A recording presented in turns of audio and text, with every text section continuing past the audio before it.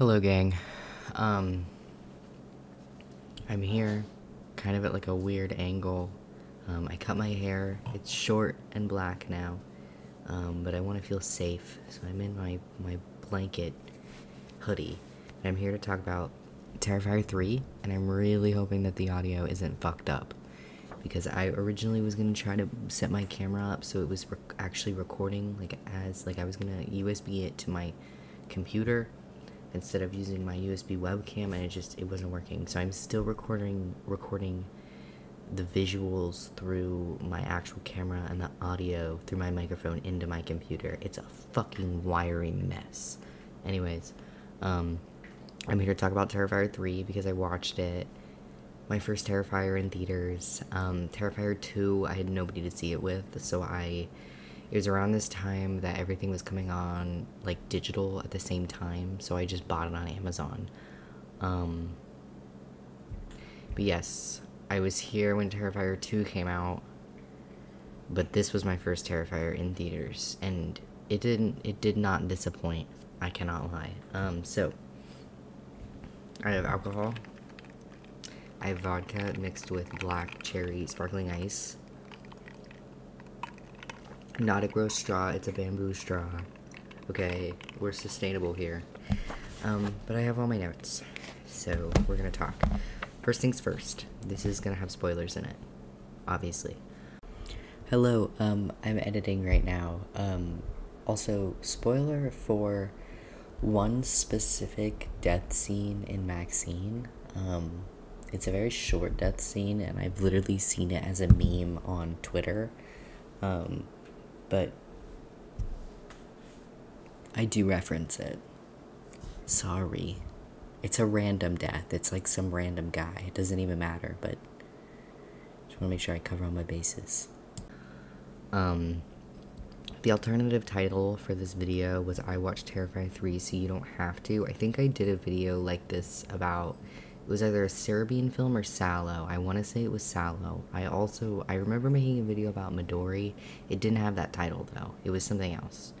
No, actually, I think Midori was the video that had that title. And then my Sallow video was just, like, processing Sallow. But I made that video when I was, like, 16. So I should honestly probably, like, retract my statements. Because my opinions have probably changed on that movie a little bit. Anyways, so we're going to talk about Terrifier 3. It's kind of ranty. Okay, so a lot of criticism.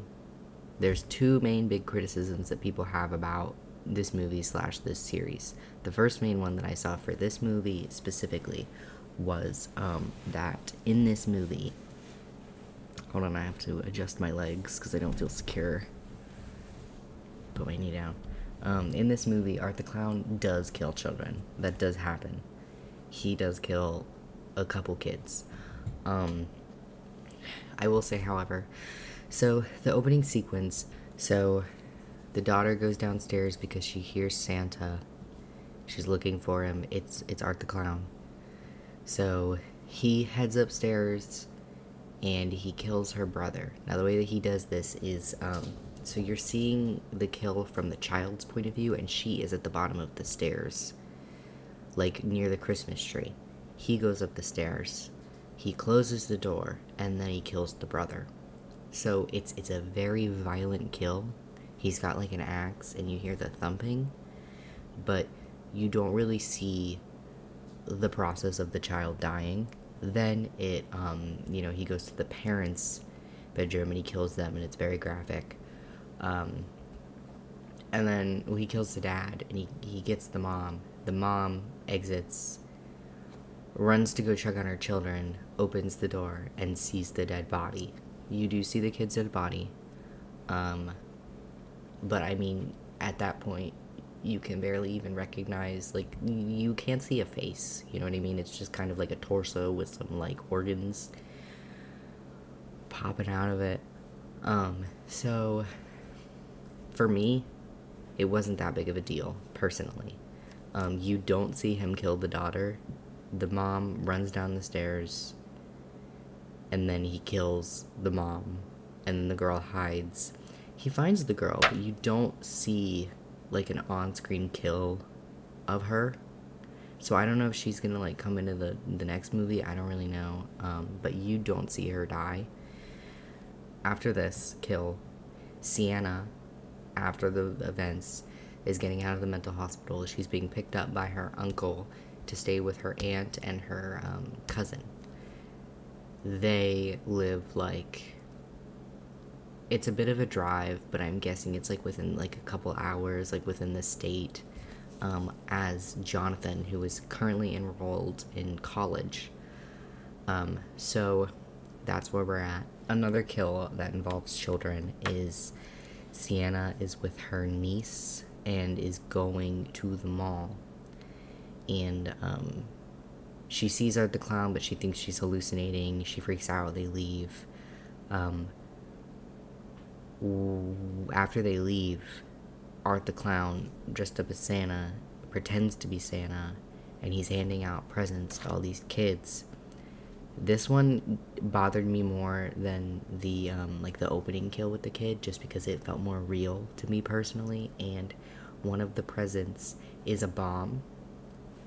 So the kid opens it, and the bomb goes off. You don't really like. I think it's a close-up of him, like, opening it, and there's kind of, like, an explosion, and it pans out, but then it pans back in, and you do see, like, dead bodies scattered. And, like, they are wearing the same clothes as some of the kids that you see in the previous scene. Those were the two main, like, kid kills.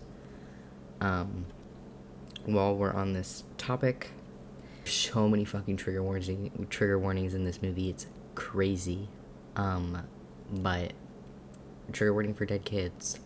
Also trigger warning for suicide. There is a scene where so in the movie, Art the Clown comes back with Vicky to basically like terrorize Sienna, and there is a scene where Vicky takes a broken piece of glass and like slits her wrist open, and it is very graphic. Like, she 13 Reasons Why's herself in a bathtub. Very graphic. I was wearing a hat. I was wearing like a Garfield baseball cap, and I did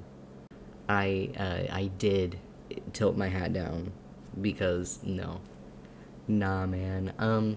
The thing with the Terrifier movies that's so interesting to me is that I have seen garbage. Like, I'm one of those people. I've seen Slaughtered Vomit Dolls. I've seen Cannibal Holocaust. I've seen a Serbian film. I've seen Sallow. I've seen fucking August Underground. I've seen all of that shit.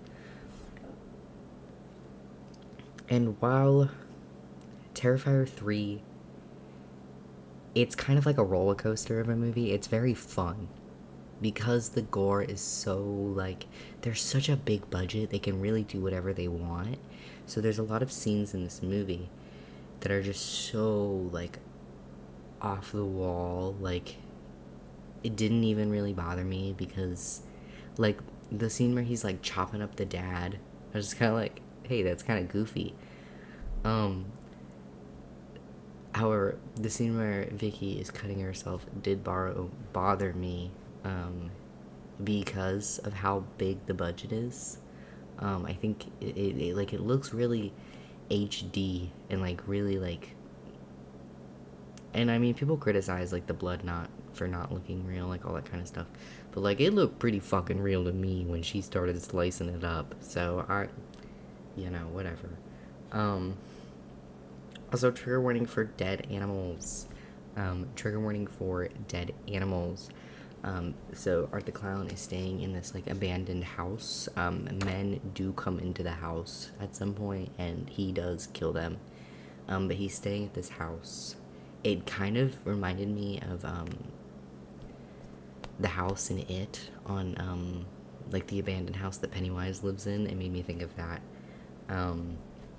Except for Art the Clown he's in the attic, not the basement, and they kind of do this really fun scene where in Black Christmas, I'm assuming they were alluding to that on purpose because it is kind of like a Christmas movie, but in Black Christmas, they put a body in a rocking chair, and it rocks. So when the guy is like, they're tearing down the house, they're like contractors, He goes upstairs, he sees a rocking chair, and he sees, like, a clown puppet in it, and it's rocking back, and he's like, hello? You better not be fucking real. Like, he's, you know, kind of doing that, and then Art the Clown kills him. But the shot of him, like, in the window, in the rocking chair, while the rocking chair is rocking, made me think of Black Christmas. Which, you know, props. I fucking love Black Christmas. But there are some rats and some critters in the house that Art the Clown does use. From what it looked like, he was taking dry ice and, like, spraying it and freezing things, and he does freeze rats and then, like, smack them. And you do see it. He also uses the rats to torture other people. He's basically testing it at first, because he does freeze a man and, like, break all of his bones. But he does also, like, use the rats to torture a woman later in the movie, which I'm going to talk about. Okay, got all the other trigger warnings out of the way. Now I'm going to talk about the sexism. Previously in these films, the director, whose name I don't remember, sorry, I'm not prepared, but the director has been accused of sexism, and I do think that it is impossible to deny that lots of horror movies are, like, inherently sexist, especially when you, like, look back at, like, the 70s, and you talk about, like, Texas Chainsaw Massacre and, like, all that kind of stuff. Women typically have longer on-screen deaths, and they also are typically punished for, like, behaving, like, provocatively or, like, a certain way. So horror, although I love it, does definitely have a sexism issue, and that's kind of just, like, around the board. Not as much anymore, but, like, when you go to, like, watch old horror movies, like, it's gonna happen. Like, Friday the 13th, all that shit, women are going to be punished for having sex. So, yeah. Last Terrifier, the biggest scene was, the one, like, the 10-minute long on-screen kill where he, like, scalps that girl and then, like, pours, like, fucking bleach and salt on her head. Like, that was, like, the big scene. And then I think in Terrifier 1, at least for me, the big scene is the one where he hangs the girl upside down and he chops her horizontally. So I thought it was really interesting. I think that the director really did see that people were like, hey, your movie is kind of sexist, which is why he kind of, like, turned it around and made, like, the big on-screen kill a man in this movie. So I'm going to talk about that, because it was one of my favorite parts. Jonathan has a roommate. I don't remember the roommate's name. He's a man. And the man has a girlfriend named Mia. I remember her name because I fucking hated her guts. She's one of those, like, I love true crime. I can't even lie. I actively partake in true crime. I read books. I do the, you know, I do some of the podcasts, not all of them, because a lot of them are really, like, they make me cringe. But, like, the more, like, respectful ones, I listen to those. I really like Dreading. Complete side tangent. Anyways. Mia is a true crime enthusiast. Think, My Favorite Murder type beat. And she has a true crime podcast where they, make conspiracy theories about, whether or not victims are actually the killers, shit like that. It's very victim blamey. It's kind of all around garbage. It's like the scum of the true crime community, and I know it exists because I've seen it. So when she kind of, like, there's a scene where they're having sex. There's no female nudity in this movie, though, I will say. Everything is, like, bras. Anyways, so they're hooking up. And Jonathan comes home, back to his dorm, And she's like, oh my god, I know everything about what happened to you and your sister. I'd love to interview you on my podcast. And he kind of is like, yeah, like he brushes her off. There is a scene where Sienna, who's already very frazzled, it's after she thinks that she hallucinates seeing him at the mall, but she actually did see him. Or she goes to the college just to kind of be like, hey, like I need help. So she's already like frazzled, and this bitch stops Sienna and is like asking her all these really invasive questions and like all this shit, and Sienna like freaks out and like snaps at her, because she's completely like Sienna's like visibly like shaking and very upset, and Mia kind of comes in and is like, you know, how are you coping? Oh my god, how was that? How was it seeing your family get murdered? Like kind of like just very tone deaf. And Sienna like freaks out and yells at her. I do think so. One of the theories that Mia was talking about on her podcast was that Sienna was actually responsible for the murders. And I do think that they're going to touch on this again in the next movie, because when Sienna freaks out, she kind of like she slams the table, like she like fucking throws shit, and they're in a public place. So everybody sees it happen. I think that this is going to fuel the people on the internet who believe that Sienna is responsible. Anyways, so Sienna leaves, and Mia and the boyfriend, the roommate, go back to the dorm, and she says something about how like, I don't understand why she freaked out like that. It was like 5 years ago. It shouldn't even matter. And the boyfriend's kind of like, you need to stop. Like, the boyfriend is like shutting her down. And she says something along the lines of like, oh, I want to know what it's like to look evil in its eyes. Like, I want to know, like, how does that feel? And she's like being all like stupid and like melodramatic about it. So she goes to have sex with him, and they go to the shower, and Art the Clown has heard the whole conversation. He's in the hallway, so he kind of like, it's very comedic the way that it happens, which is, I didn't really get the Art the Clown hype previously, but this movie did kind of, I feel like he's kind of like a drag queen in a way, with the way that he moves and the way that like his facial expression, he just reminds me of a drag queen. Anyways, because at one point the boyfriend insinuates that she wants to fuck him, that she's like one of those girls, and she's like, no, like I don't want to fuck him, and he's in the you see him like eavesdropping, and he's like it's just funny. And that's when she says the line, she's like, I just want to know what it's like to look evil in the eyes. Anyways, so they go to the showers, and Art obliterates the boyfriend in like one of the scenes that genuinely made me squirm. Is he gets him, like, he's got a chainsaw, he gets him like in the kneecap, and the guy tries to run, but they're in the showers and it's wet, so when he runs, his bones like break, and they go like, and then he hits the ground, and then he's like trying to crawl away, and in like a little kind of like,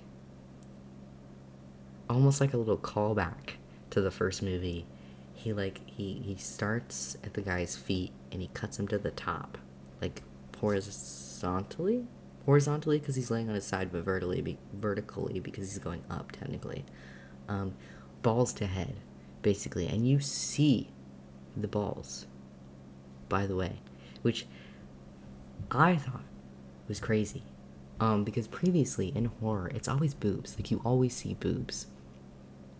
And this year, specifically, there have been 2 different mainstream movies that I have watched that have came out in 2024 where I have seen balls on a screen, and they have been destroyed.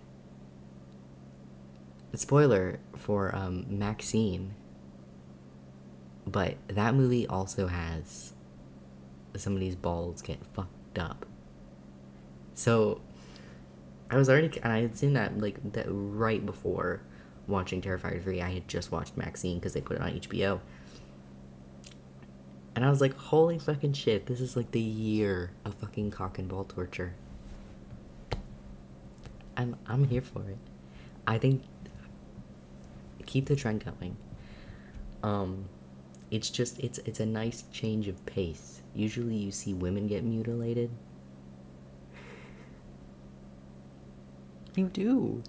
So I don't know, it just kind of cracked me up. It was worth noting. Anyways, when he kills Mia, he makes it so she can't move. I don't remember. I think he like gets her in the spine, and then he like he's wearing sunglasses with like Christmas trees on it, which kind of add to it, and he takes them off, and then he looks her in the eyes, and then he puts them on her, and then he kills her. But it just, I don't know, it cracked me up. Her entire character was like, holy shit. Because I fucking hate people like that. They did kind of make... I think that the shower death was supposed to be like the big death in the film. However, the one that really bothered me more than any death in any Terrifier movie is... My stomach just gurgled. The scene with the ant. Art the Clown kills the uncle.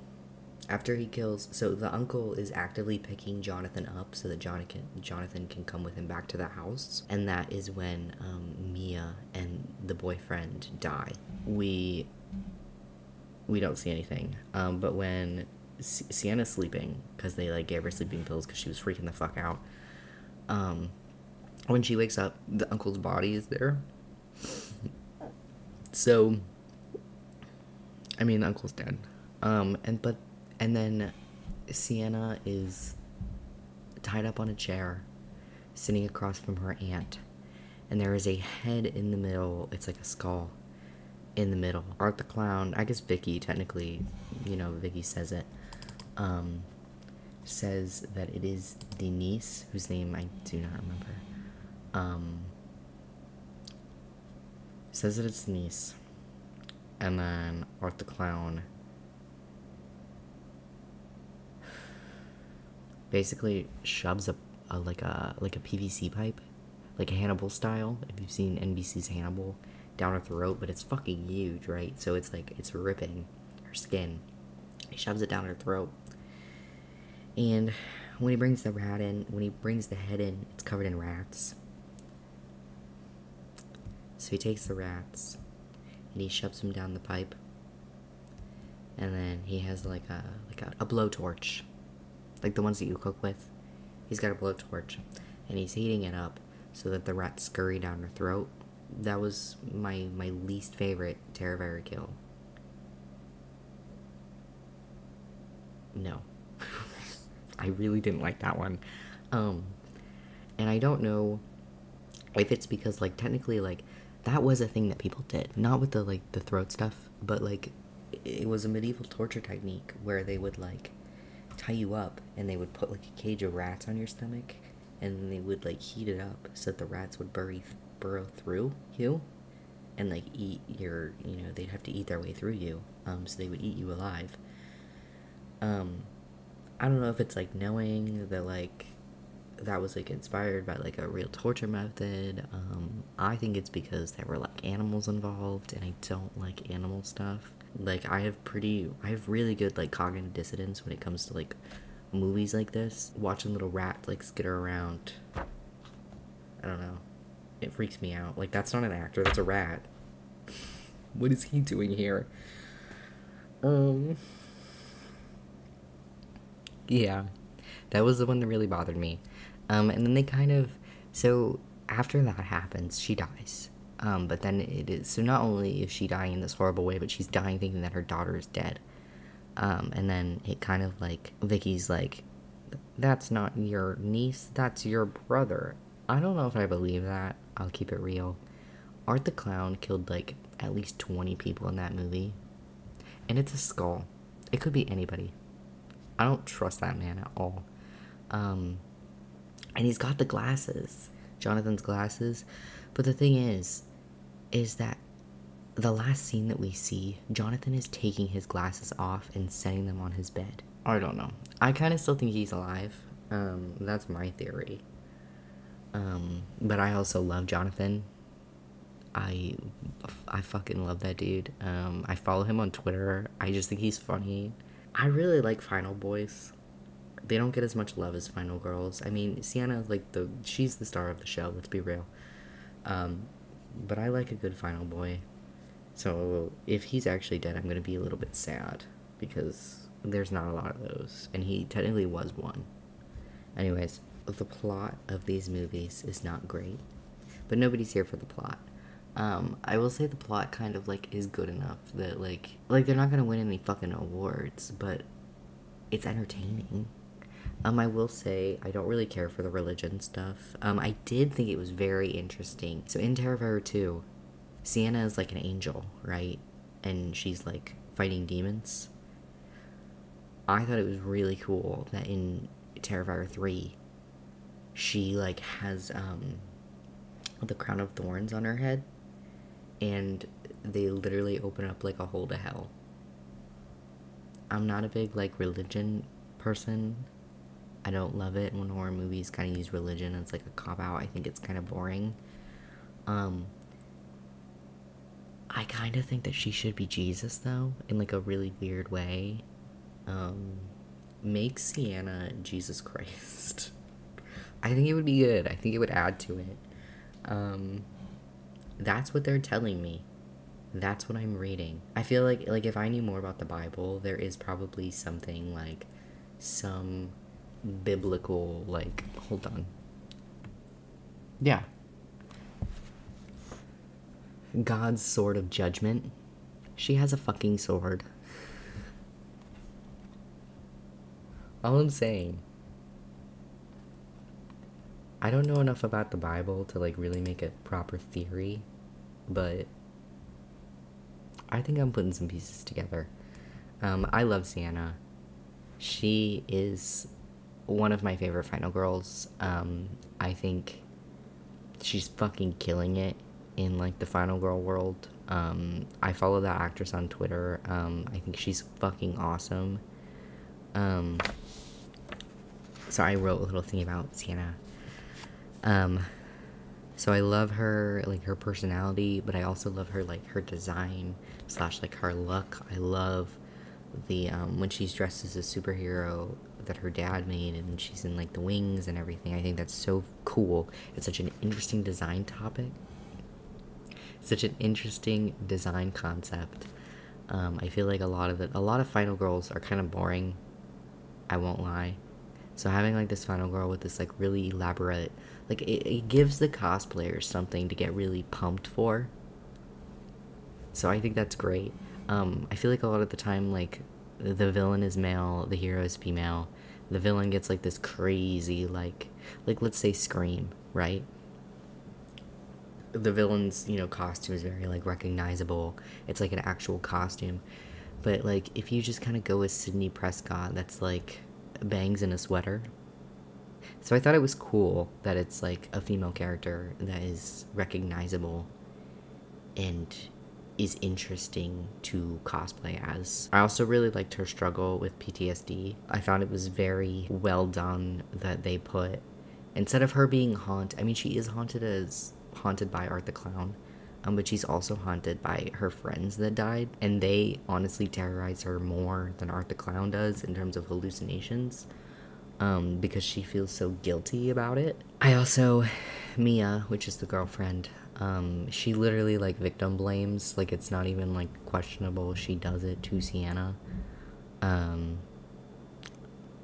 She also treats Sienna like she's crazy for standing up for herself. I like that she's not over sexualized. I do remember hearing that the director didn't want anything like any like SA kind of stuff in the movies, so I'm very glad that hasn't happened, because that is like a big turnoff in horror movies for me, is watching people get sexually assaulted. I mean, Art the Clown definitely tortures people. Like, he cuts that dude in half, but it's not, there's no, like, sexual gratification from it, I don't think. I think he's just a fucking freak. I don't know, I think she's genuinely a very strong final girl. And, I'm very empathetic towards her. I like the way that they made her, like, relationships with the different characters. And I also think that she's very smart, which you don't really see a lot in horror movies. Now you see it more than before. But, I don't know, Sienna is kind of like an all-around, just good final girl, in my opinion. One could probably argue that she's kind of a Mary Sue, but, I don't really give a fuck, so I like her. I think she's cool. Yeah.